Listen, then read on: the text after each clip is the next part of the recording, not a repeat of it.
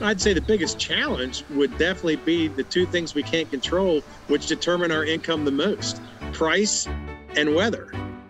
We're kind of at the mercy of the good Lord and the markets, and we try and do the best we can and hope for a good crop. The biggest challenge of farming is learning everything that there is to know.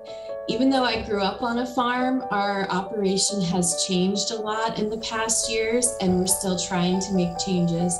And learning everything that I didn't learn as a kid has been quite a lot.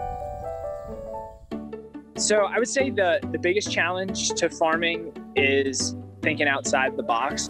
It's tempting to want to do the same thing over and over again and expect different results, but when things aren't working, I think you have to change and adapt and see what new things you can try to make improvements, and change goes against our human nature. So I think that's one thing that's very challenging with not only farming, but any business. I think the hardest part has got to be the things that you can't control really. And one of them is the weather.